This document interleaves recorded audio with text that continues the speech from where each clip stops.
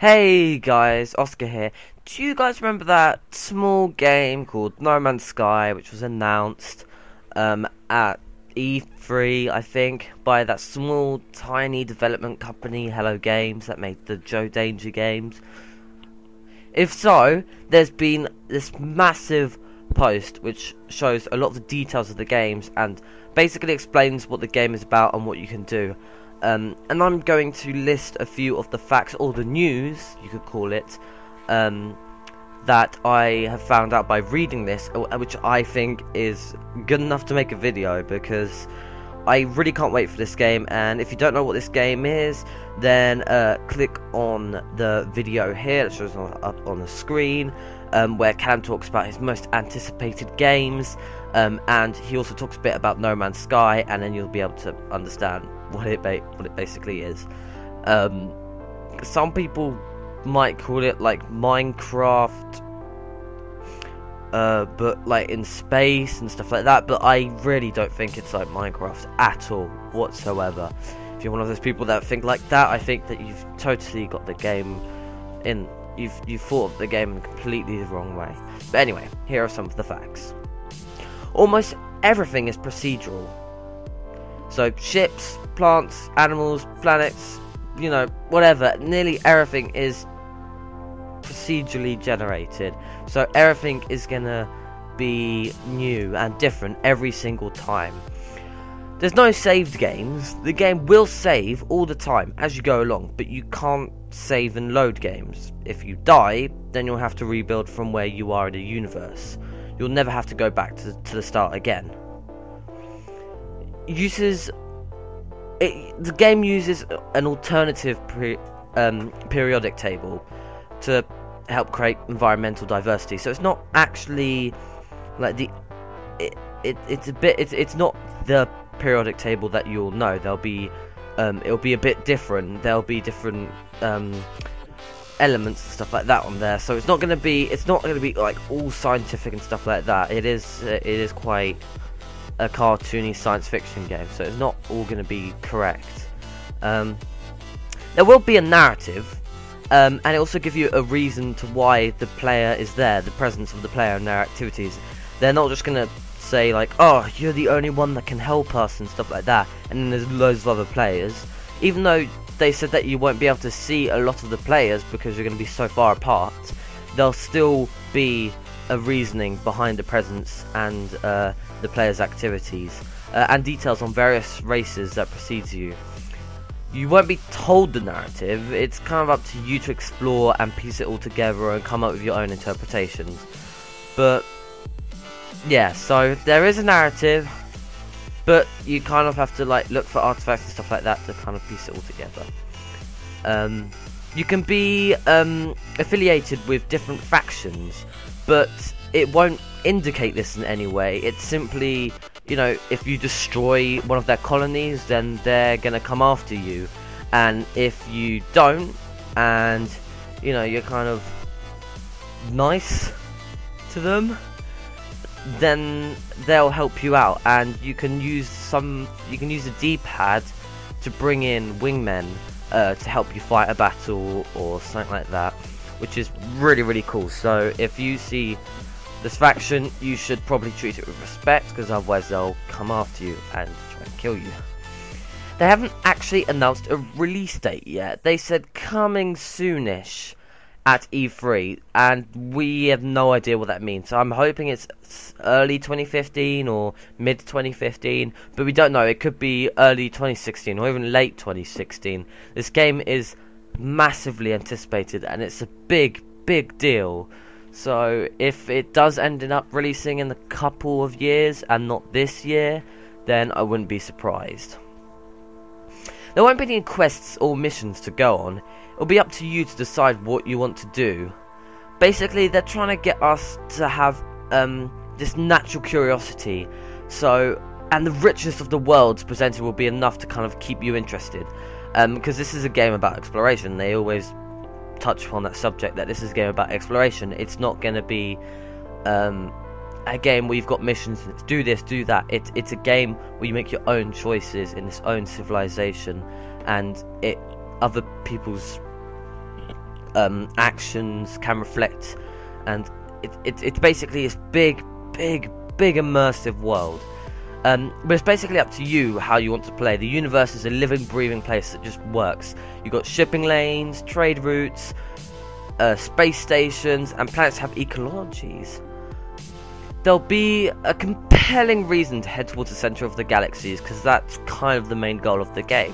Well, there's also going to be an ending which will kind of provide a sense of closure, but obviously there'll be a reason to continue playing after that ending, and once I finish the game I'm probably going to still be playing it because the game sounds really fun. This next fact is it didn't used to be this. It used to be everyone starts on their own planet. That was the goal. Everybody starts on their own planet, and the planets are actually life-sized, people. Like, they are the size of Earth. Well, some of them are. There's different sized planets, but some of them are the size of Earth. Can you believe that? That's massive.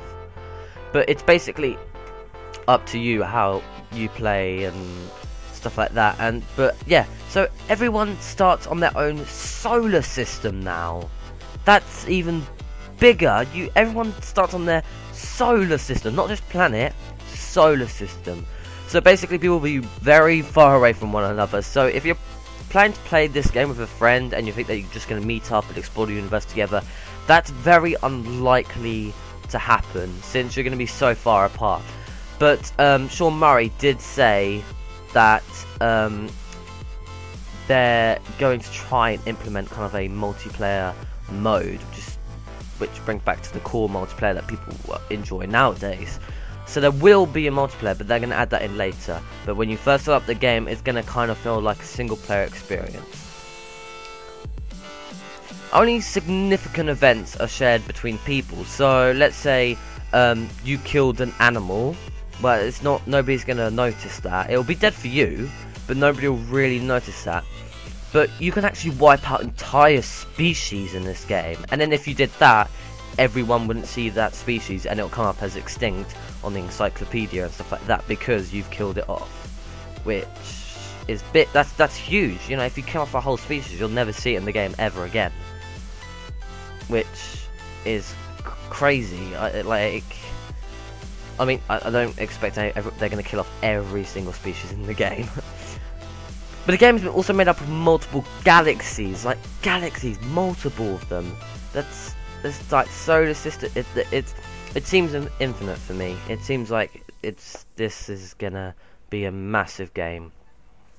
You start with a life pod ship without any pipe drives. You can't just warp to planets and stuff like that. So you'll have to get the money to buy a better ship before you can really begin exploring the universe. So you would mine for materials and sell that at space stations, etc. And then you'd be able to afford more stuff. Like, you could buy ships at space stations, and there's 3 classes of ships. There's fighter, trader, and explorer. And it won't say that one's fighter, one's trader, one's explorer, and then you select it. It won't tell you that. It'll just tell you like the ship's name, and you can infer from what it looks like that it's going to be a fighter and a trader. So fighter will have bigger guns and it'll be a bit slower. Trader will be very slow but can hold a lot of space for minerals and stuff like that. And an explorer is going to be more. It can get damaged quite easily, and it can't attack people as well. But that's going to go a lot faster than all the other ships, so you can quickly get out of trouble if you are being chased or you're having a dogfight with someone. Stuff like that. You'll be able to get out pretty fast. So it's kind of for more of the passive players. The cockpit of your ship will be a life pod. So if the ship is destroyed, then you'll go back to the life pod and you've lost that ship. So you kind of have to be careful with your ship and try not to get shot down, because you can actually lose your ship in this game. There's no insurance. You keep your ship forever. If you crash it or if it destroys, then it's gone forever. You also have an equivalent to a whistle to call your ship over, as long as it's like in a certain distance. So it's kind of like, I'm trying to find it again. Like in Red Dead Redemption, you can call your horse and it'll come over to you and you can get it on. Or in GTA, you can call the mechanic to get your car and stuff like that. So it's kind of, you'd say like spawning in props and stuff like that. It's kind of just calling your ship in, which is cool. So that means you won't have to run back to it. If you've been exploring the planet all day, you won't have to run back to your ship. You can just get it to come towards you, which is really cool. After a while though, your ship will wear and tear, and it'll be clearly visible, but it kind of helps you to form an emotional attachment to your beaten up ships.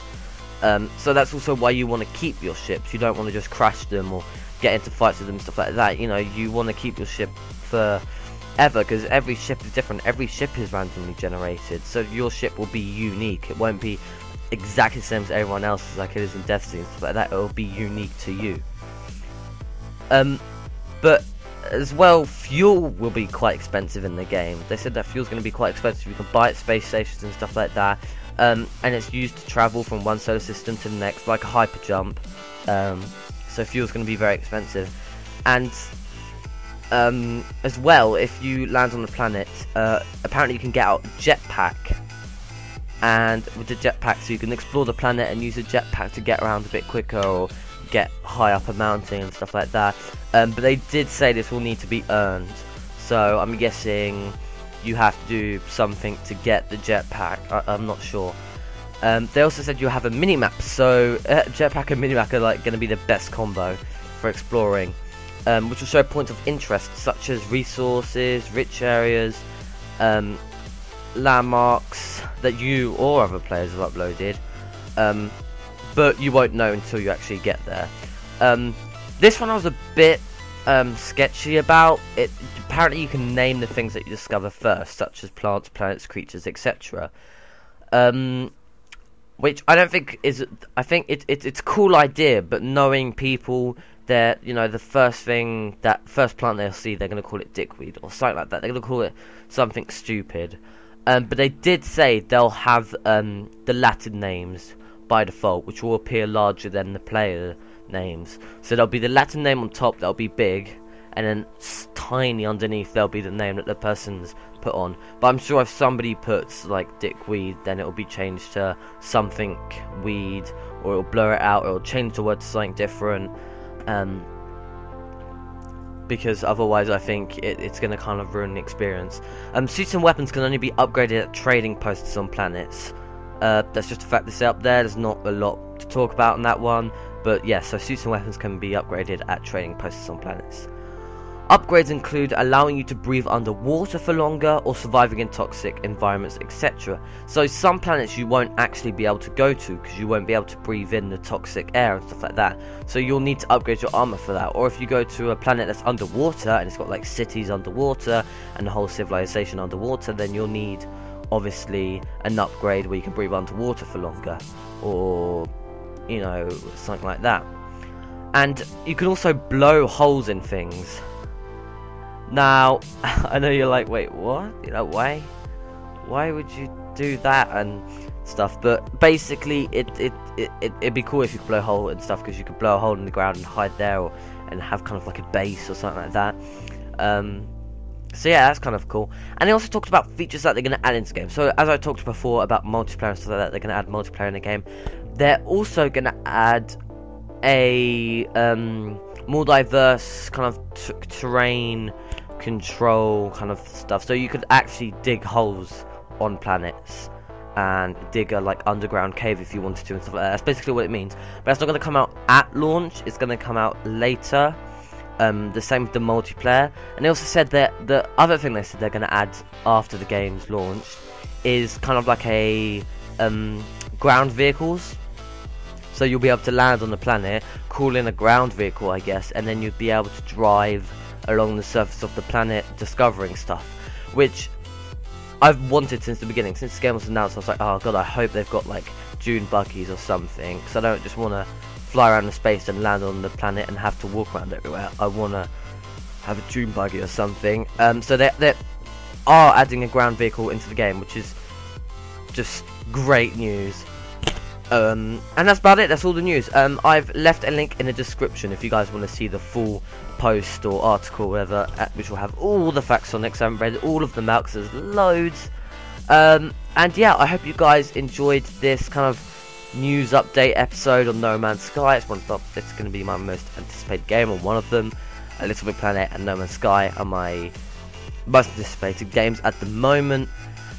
And yeah, that's about it really. So I hope you guys enjoyed the video. I hope you guys leave a like or leave a comment or even subscribe if you're not a subscriber already. If you're not a chum already, then subscribe to become a chum, and you'll get news updates, and you'll get all the updates and videos that release, and you know, you'll get all of that stuff. Anyway, I'll see you guys next time. Okay.